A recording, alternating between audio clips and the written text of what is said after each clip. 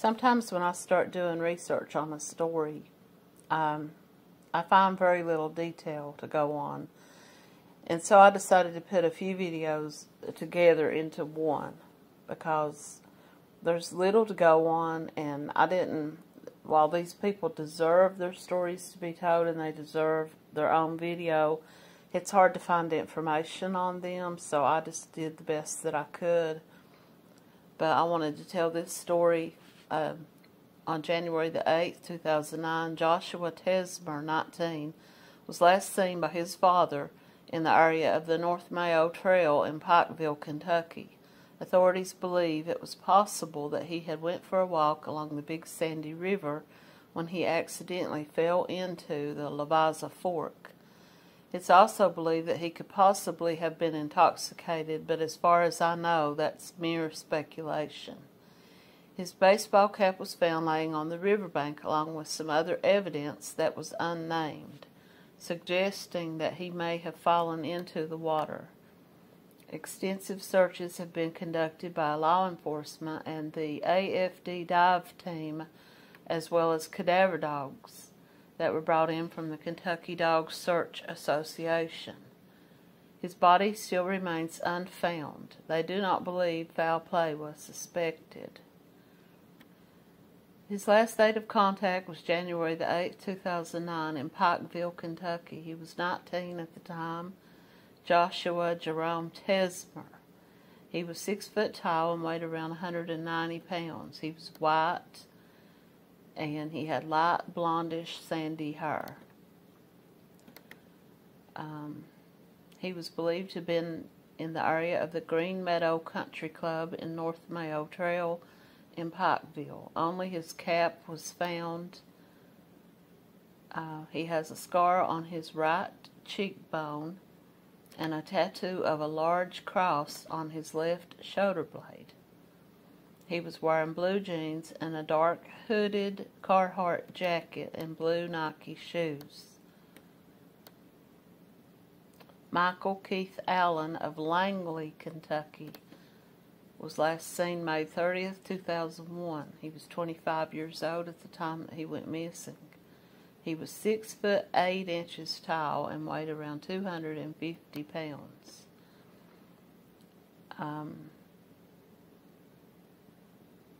He was at his residence and he got into a red pickup truck with an unknown subject.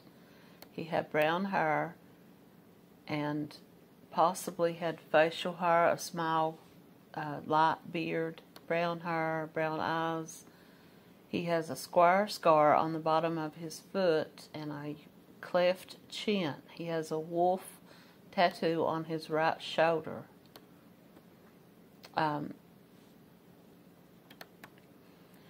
Michael Keith Allen, 26, was last seen May 30th, 2001 at his residence in Langley, Kentucky in Floyd County. Witnesses say that he got into a red pickup truck with someone that they did not know. That was the last time he was ever seen. It doesn't say if it was a male or female or if they even saw the driver. This is another case with literally no information. Rumors and accusations were listed on topics, but they were all just hearsay. No one knew who was driving the red pickup truck. Was Michael privy to some information that no one else was supposed to know about?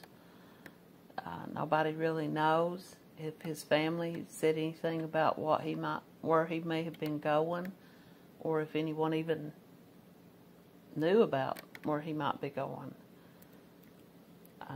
They haven't come forward with anything.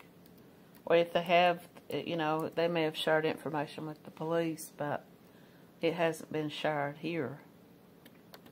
The next case is Mitchell Mans. This is another case with very little detail. He is listed as endangered missing. He was last seen March 16th, 1990 in Floyd County, Kentucky.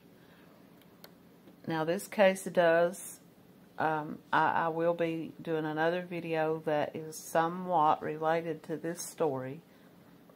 At least it's suspected that this man's case may be linked to another story, but there's no evidence of that. It was suspicion. This man was 39 years old. He was last seen March 16th, 1990. He is white, male, 6'1", and weighed 300 pounds. He had shoulder-length brown hair and hazel eyes. He has a ruddy complexion with facial hair, a goatee. He has a scar on his right hand, and he had an elbow injury at the time of his disappearance. He was last seen wearing a white t-shirt with blue work paints, like Dickies or Carhartt type work paints, and white All-Star tennis shoes. Mitchell Mans had told people that he was heading to McDowell Hospital in Floyd County. Mans was last seen at the Triangle Mart in Martin, Kentucky, in Floyd County. He was supposedly trying to get a ride to McDowell Hospital, but he never arrived there and was never heard from again. And there's very little else to go on about him. I looked on Facebook to see if there was any more information about him, and the only thing that some people speculated is this story. This is from the Doe Network, or Grateful Doe on Reddit. Skeletal remains of an adult were found submerged in a car in Prestonsburg, Kentucky. No sex was identified, but the remains were wearing men's clothing, a pair of boxer shorts, a pair of work pants with a belt that were Big Ben by Wrangler, size 38 waist. Well, there was actually a pair of shoes, but they couldn't make out what they were. But only the size was a 12 triple E. Now, we all know that that would have been worn by a very large person.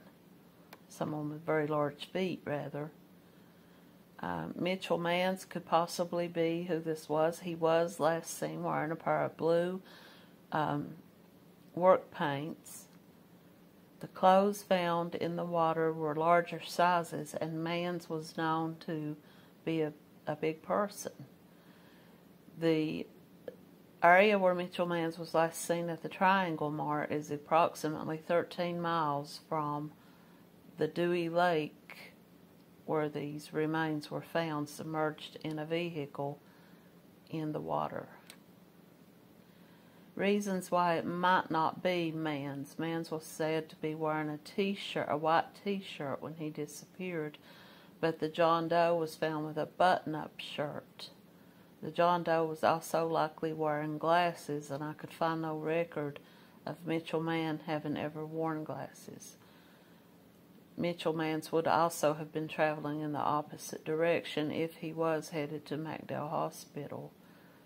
So, it doesn't say what kind of car was submerged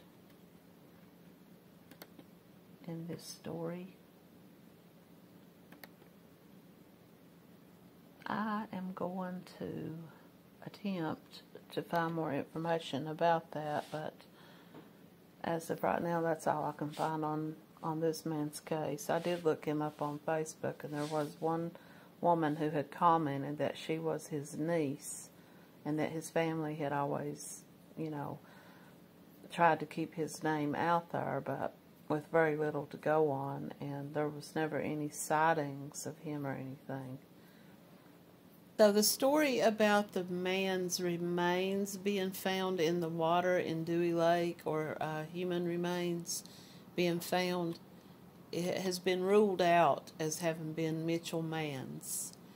The story is on Unidentified Wiki, and the story is Ruvil Hale, Ruvilhale. Ruvil Hale was a man whose remains were found inside of a submerged vehicle in Dewey Lake in Prestonsburg, Kentucky. He was identified in October of 2022. The clothing that was found was Wrangler Big Ben paints, shoes, socks, a button-down shirt, boxers, and toiletries. Now, Ruvil Hale's story is what I can remember about it my own self, but I'm going to read it from the Charlie Project, was Ruvil Hale went missing in Johnson County, which is adjacent to Floyd County.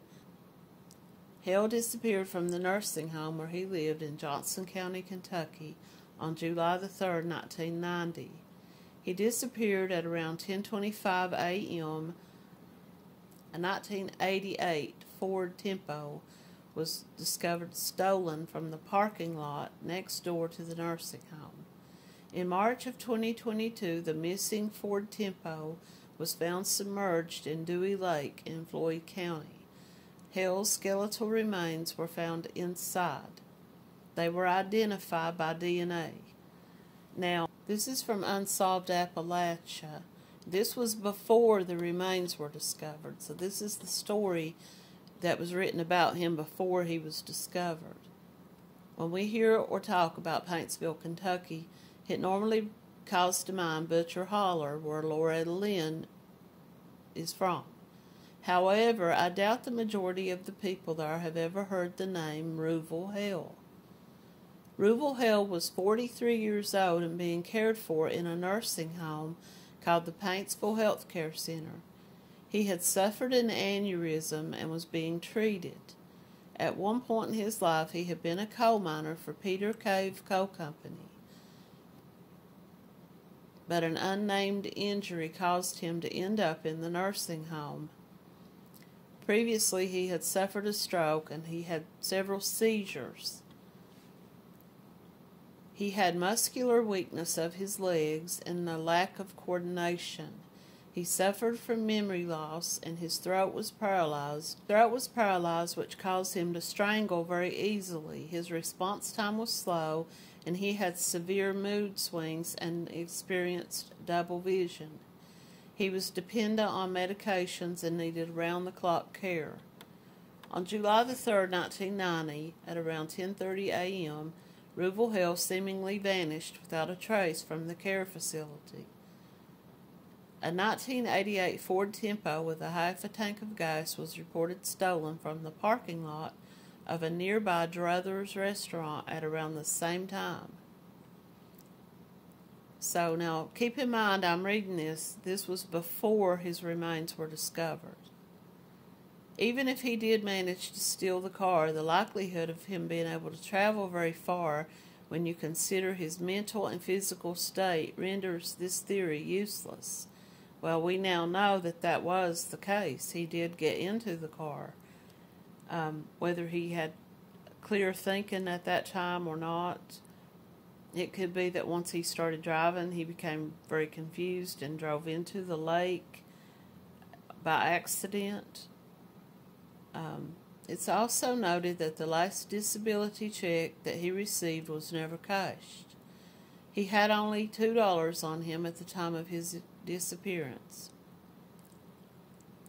Law enforcement conducted aerial and ground searches over the next several days, scouring a 20-mile radius from the location where the car and Ruvil vanished. Law enforcement received a tip that a vehicle was last seen headed toward Prestonsburg fitting the description, so they concentrated a considerable amount of time searching on that end of Johnson County. They searched the roadways, strip jobs, ponds, rivers, Dewey Lake, Paintsville Lake, and side roads. Even his home place was searched. Kentucky State Police advised that they searched every location possible and nothing turned up. Well, it could be that at the time that he went into the water, he may not have yet gone into the water at that time. He may still have been driving around. But like they said, he only had $2 with him and a half a tank of gas. From this care facility in Johnson County to Dewey Lake in Paintsville or Prestonsburg is very short distance. It's about 17 miles from Paintsville to Dewey Lake, and it's possible that the man drove the car into the water on purpose, but it's also possible that because because of his confusion, because of his state of mind, headaches and muscle, lack of muscle coordination. He may just have lost control of the car. But that is who the remains belong to that I mentioned in the story about Mitchell Manns. I found a little bit more information about Ruvil, Hale, and I just wanted to include that in this video. This is from sckentucky.com, the Job Newspaper Network. This was published in January of 2023. The whereabouts of an eastern Kentucky coal miner have remained unknown for over 3 decades, until his skeletal remains were found submerged in Dewey Lake earlier this year. That coal miner was Ruvil Hale. He was the father of the former Glasgow Superintendent Keith Hale. Ruvil lived a turbulent life, and although no one will ever know what went through his mind on that day, July the 3rd, 1990, what is known is that at the same time of his disappearance, a 1988 Ford Tempo was stolen nearby. Floyd County Deputy Coroner Chuck Hale confirmed that the remains found in March had a DNA match confirming it was Ruvil. However, his remains had not been released from the state medical office due to an ongoing investigation. Police and search crews spent days looking for the 43-year-old man who had extensive medical problems and likely left his nursing home with only $2 in his pocket. Although he was declared legally dead in 1996, his remains were not found until March of 2022. Based on Ruvil's history, it is plausible to believe he may have went searching for his family the day he left the nursing home. Ruvil was described as being fiery, short-tempered, and hot-headed. He had multiple medical problems, and after having brain surgery that gave him a 5% survival rate, he declined to the point he was admitted into a nursing home for around-the-clock treatment. He hadn't driven for years, and he always drove with his head tilted. Vision was blurred, and he had double vision. The eastern part of the state is known for extremely curvy roads, and it is believed that Ruvil drove for around 15 minutes before he left the roadway. Exactly where he was going is still a mystery. His son wonders if his father had left the nursing home in an attempt to find his family as he was traveling in the direction of their home in Inez, Kentucky. He was halfway there, he said, when he departed the road and crashed into Dewey Lake. Another 15-20 minutes and he would have been at his front door.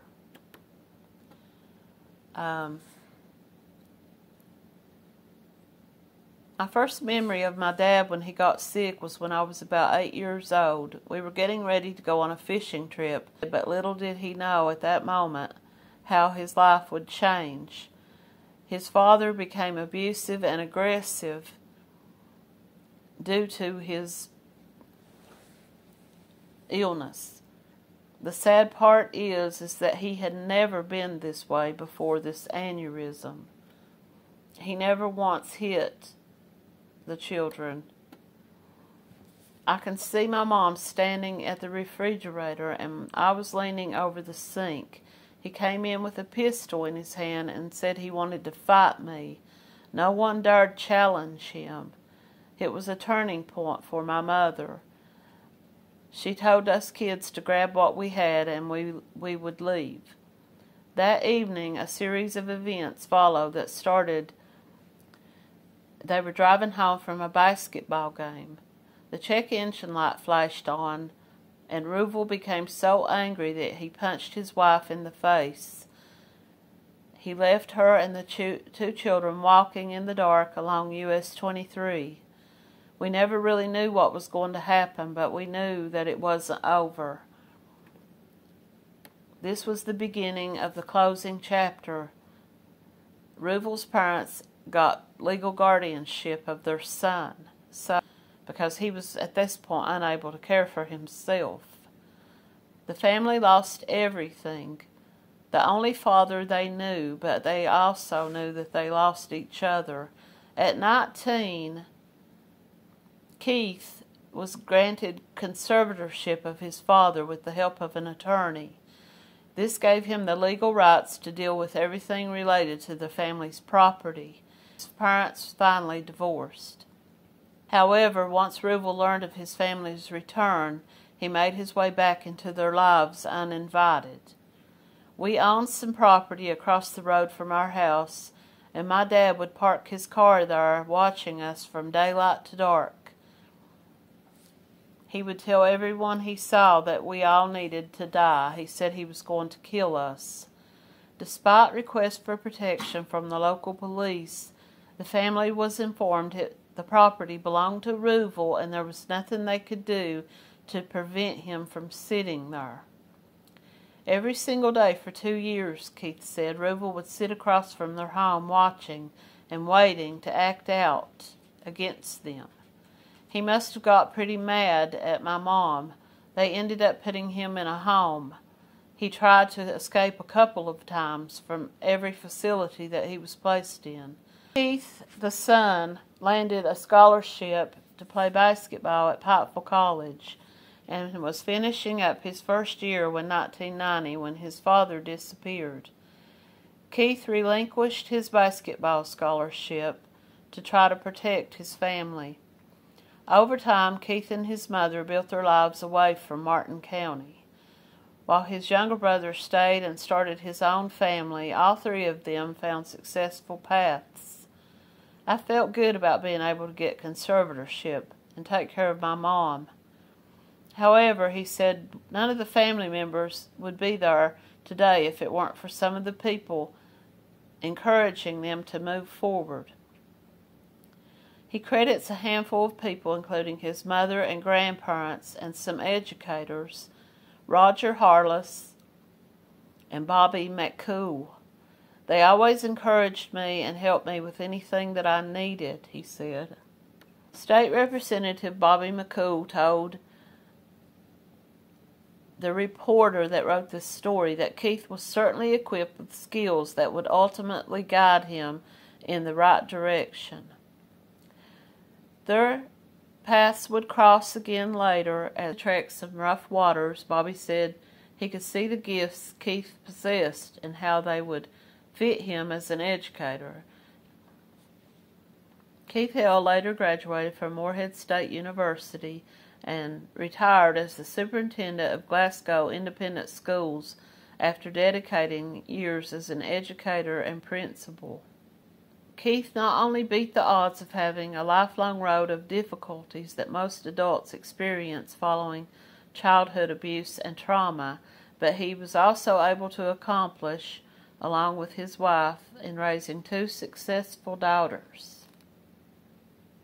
And I'll just wrap this up to say, as of press time, the Kentucky State Police Post leading the investigation has not responded to requests for an interview or to give a statement.